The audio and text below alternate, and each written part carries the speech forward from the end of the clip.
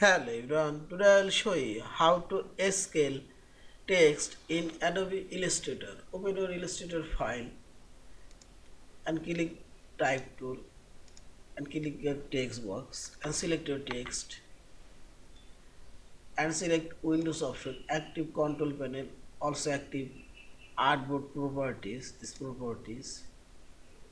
Now select character option and here you will find this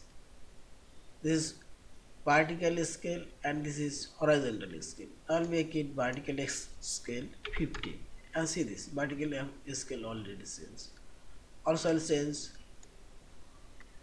horizontal scale 50 and see this scale change.